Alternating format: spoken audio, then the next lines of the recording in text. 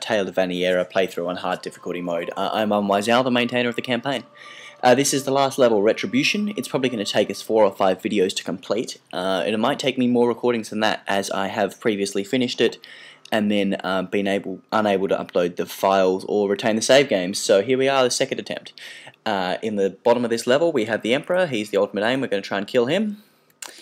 Lavinian Emperor, he's got 2 cronies here, one on either side of the river, and then we have an enormous forest, and up here in the north we have the Seed. We have Athos, who we rescued from Lavinian oppression a couple of episodes ago? That's not the right word, scenarios ago. We've got the hero of old, who we met last episode, and we also have Phelan, who's the boss, except he doesn't get to recruit because Vaniyera won't give up the controls. So, what I'm going to try and do here is send some guys out to the west to pick up some villages, and the rest of our guys are just going to head south and fight all the Lavinians. It's going to take a long time, so yeah. We're basically this level was going to take a couple of hours, I would suspect, and that's if I don't die. If I do die, I will be able to show you the wonderful feature of Wesnoff, the ability to reload a previous saved game really quite easily, which is a feature that I use quite a lot because I'm not actually very good at the game, as I'm sure you've noticed by now. But anyway, we'll do our best to not resort to that if we can.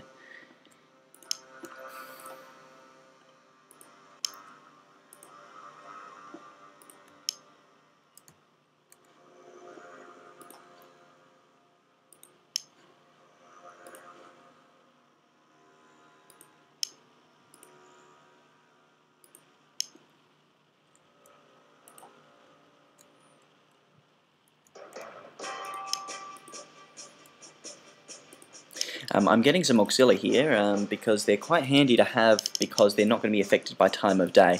You're going to see a lot of the effectiveness of time of day here, and I'm going to have to spend a lot of time retreating my forces when it comes to daytime, because I'm not very good at daytime, and the Lavinians are terrifying in the daytime. So yeah, you should get a bit more of an idea of how seed tactics actually work, and how this game might work a little bit more in multiplayer, where you're actually going up against a faction in a long-term battle where you've actually got to beat the other team. Much more so than we've seen in the previous levels. It's really just been warm-ups to this. This is the real game now.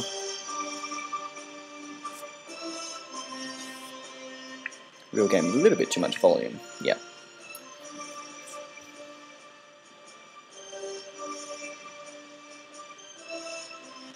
The enemies here, pink and blue, are going to take a very long time to get across the river, so we're going to want to try, if possible, to inflict a bunch of damage on the green guys before their buddies get to them. The first night is really going to be critical for picking up some quick damage without the enemy having a chance to retaliate. That's why I've sent some of our more high-powered units out south here straight away, as well as some auxilia there. They're the backup for when everything goes horribly wrong. So we're going to try and bait these guys into the forests as much as we possibly can.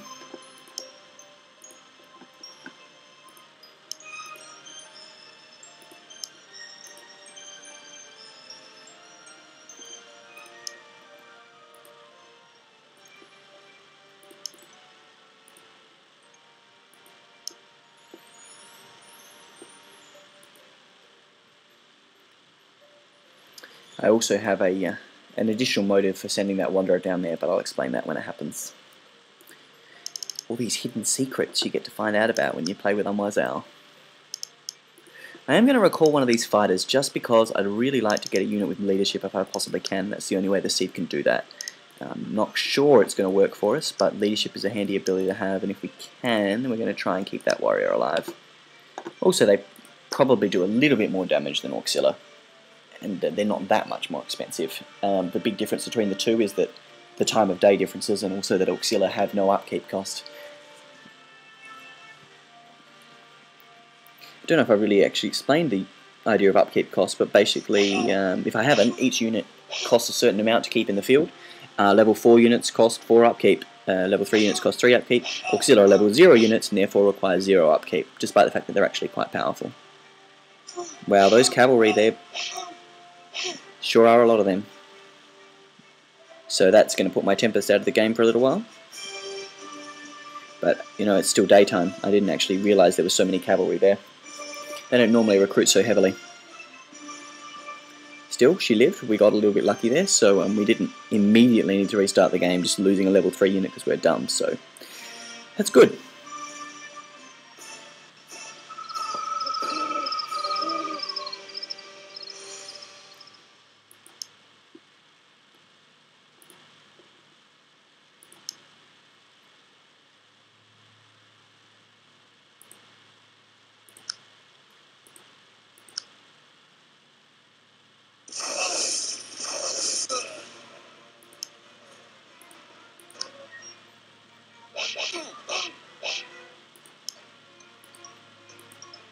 Now, I've got a bit of a problem with Athos here because we want to keep him alive. We'd love to feed him some experience if we can. We don't want him to die because as soon as he does, we lose the Auxilla. So, I'm going to be a little bit more careful with him as if he was a leader type unit.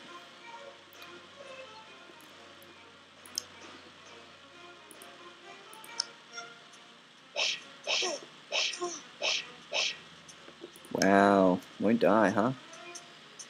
How desperate are we to kill that archer? Not very desperate. Let's not worry about losing some units to do it. Although we have already put Phelan somewhere dangerous, given that he's our only remaining high-level unit, maybe that wasn't the wisest thing we've ever done.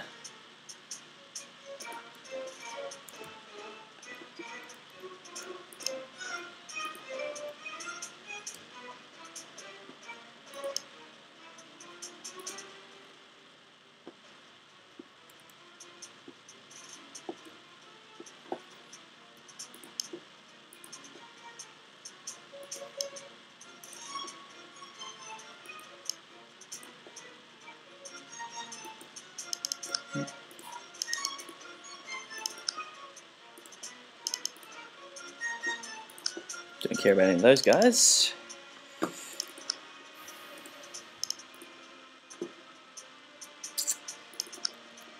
The Forefathers are particularly great in this level because they have good movement and defense on the water. They don't care what kind of terrain they're on, so therefore when they're on the river and everyone else gets sort of bad disadvantages for being on the water, you can see these legionaries are moving mighty slow.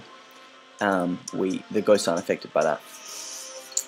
Also, we are playing, in case you hadn't noticed, on Wesnorth 1.11.16. We've had an upgrade since last time we were playing videos.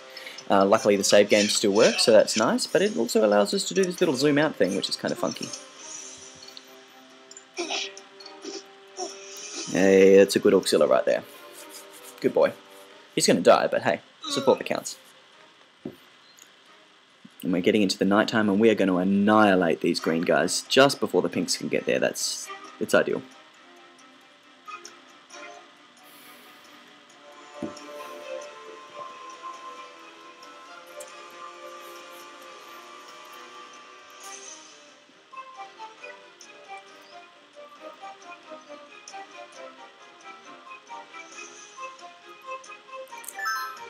Now, I was talking earlier about how I had an extra reason for bringing these guys down south, and that reason is that if you get down close to the river, you'll trigger an event.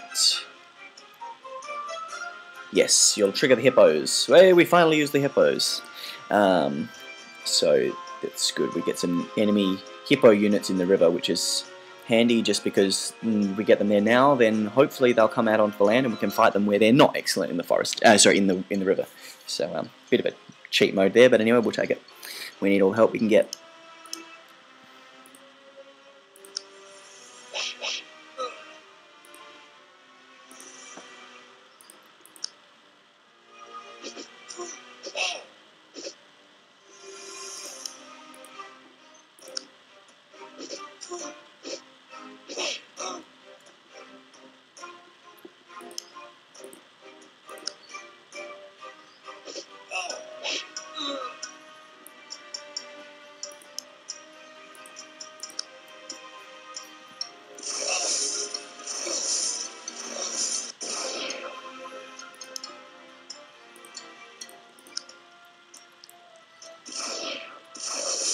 Not much to say here, except those poor green guys are really sort of out of their depth here. In the night time anyway, they can't really face us, so we'll take advantage of that, and kill them off as much as we can, and then we're probably, what's this first watch? How much can we get away with? Hard to know. We'll see if we can do a little bit more damage before we start running.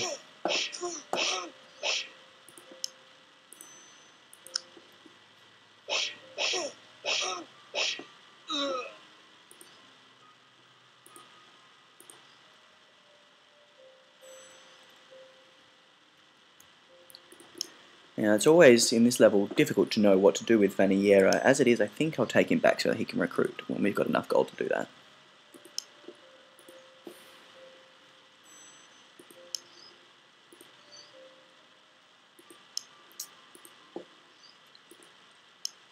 That's a bug. Got to look at that. The forefathers getting defense that's too good on the forests. Sure, I fixed that.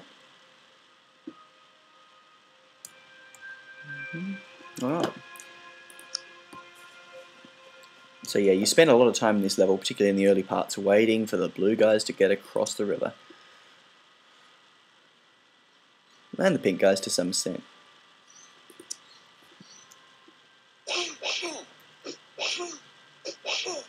You can see when we're fighting against legionaries like that, it's a good trade. It's when they start using their pylons like that and slowing our guys, particularly when we're trying to retreat back again, that we start really not liking fighting legionaries. There's in the Ageless era, which is one of the other eras of Wesnoth, they've actually removed that ability on the level 1 legionaries, and I must say I quite like the idea, but I haven't been able to bring myself to do it yet, just because it's so much part of how you play as legionaries, is this balance between trying to slow units and trying to do a lot of damage to them, which I really quite like. You can see those hippos mean that green's turn takes quite a long time and they don't do a whole lot, but they're a little bit devastating if you meet them in the ocean. Okay, so we're going to need to start moving back just a little bit, falling back to a more defensible position, because come the daytime, we're not going to want to be fighting legionaries.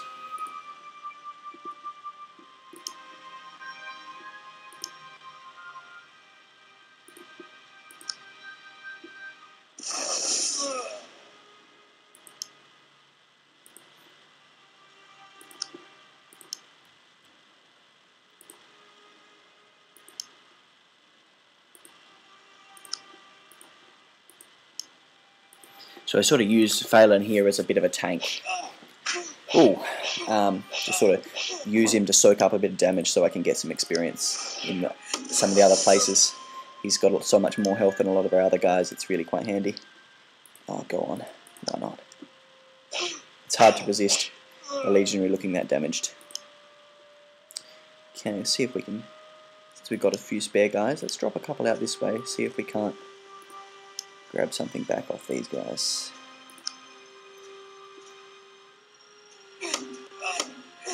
I didn't realise I had my hero still. Excellent. Should have used him first.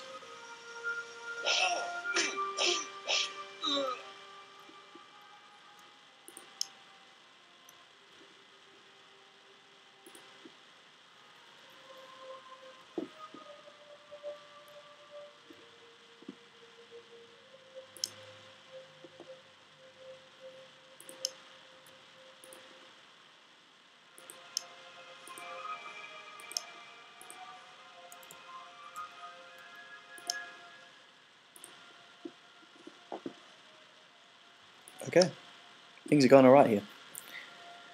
Pretty happy with that, but you can't really speak until you've got, until you're surviving daytimes as the seed. If you're, it's all very well to be doing great in the nighttime, but unless you're still alive at the end of the day, you haven't really achieved much. Yeah, so we have sacrificed that ghost there for a legionary. The forefather costs 20 gold, legionary costs 19, so probably not an excellent trade. There, especially since I really don't have that much gold, but you never know, he might live. He won't live, he's trapped. They're surprisingly hardy though, because they have excellent defense. In fact, that particular gentleman has defense far better than he should. He's got 70% on the forest there. I think I know what's causing that bug. I'll put that down on my little notepad while I think of it, actually.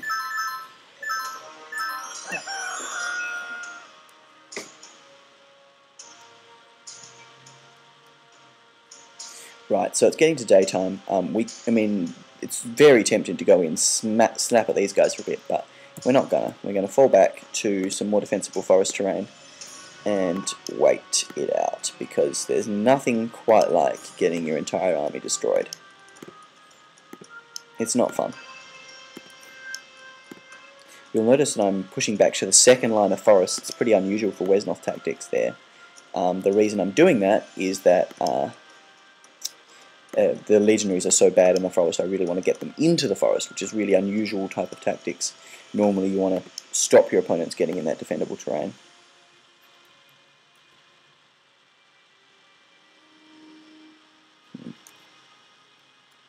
Might just wait there, I think.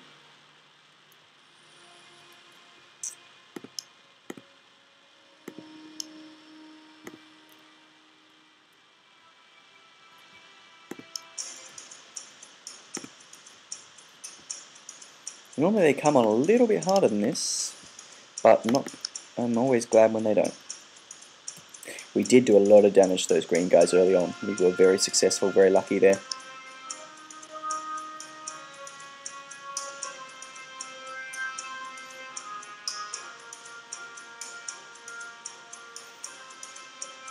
What we don't want to do is fight a bunch of guys at the same time we're trying to deal with the hippos.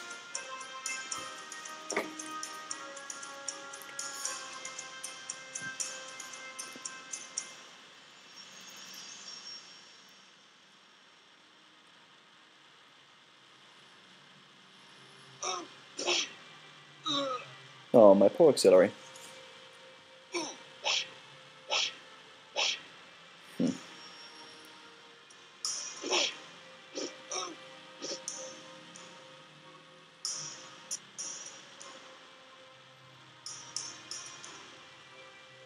So it looks like the first line of pink guys, mostly their cavalry, are going to be the guys we're going to have to try and destroy first in the daytime. That's okay, because they're neutral, so it's not like they're getting a huge bonus fighting us in the daytime.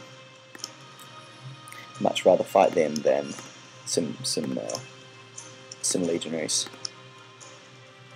I'm sorry for that noise in the background. That's our neighbours just running their car for hours on end. They're not quite sure why they do that, but they do. It's probably something you're supposed to do with cars. I don't really know. Hey, our Tempest's back in action.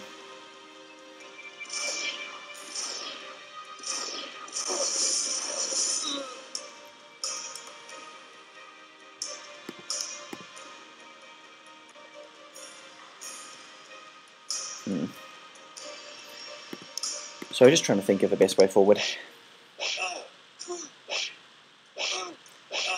Situation that's going to put my good units in the least danger.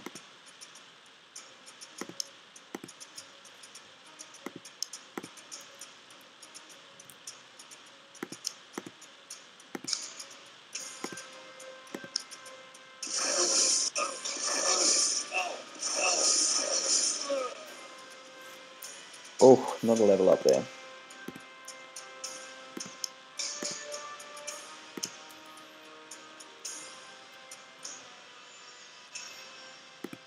It's tempting to sort of flow down the western side here, but I don't think it's a good idea. Normally I just run a big defensive line over here in the east and leave a couple of quick units out there so I can take advantage of empty villages if we get the chance. And I think I'm going to keep trying to do that because it's just a little bit easier than the alternatives. Also, if I don't have much force there, the enemy hopefully won't send much force there to oppose me, which is always good.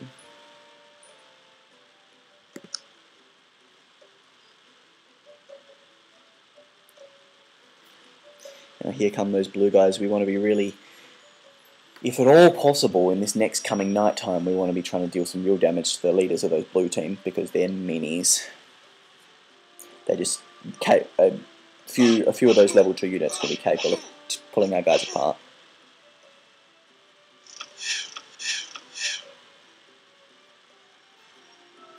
Hippos, they do a lot of damage, but they will be less of a problem just because they're really not designed to be fighting on the plains.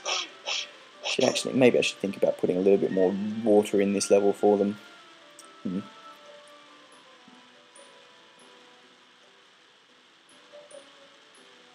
I don't tend to mess with the maps much. Almost all the maps in the Imperial era are still exactly as they were when I took over, just because it's not really something I'm very good at. Tempest is damaged again. How does that keep happening?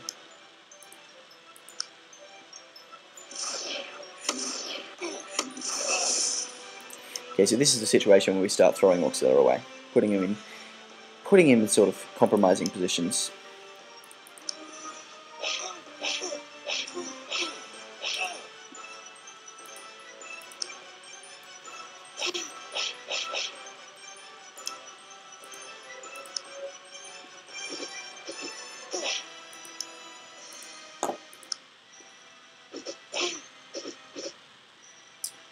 Just can't get that guy killed. There we go.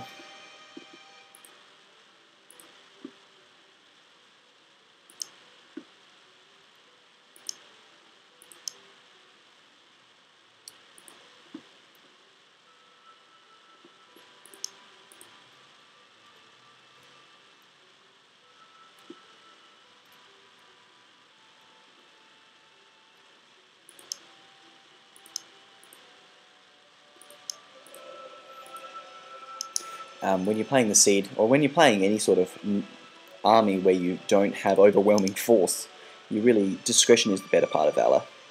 Sometimes it's better just to retreat a little bit and wait for the favourable TOD and go after them. And particularly when you're playing sort of chaotic versus loyal or loyal versus chaotic, the time of day is such a significant change. I really don't want to start going after Lavinians in the afternoon.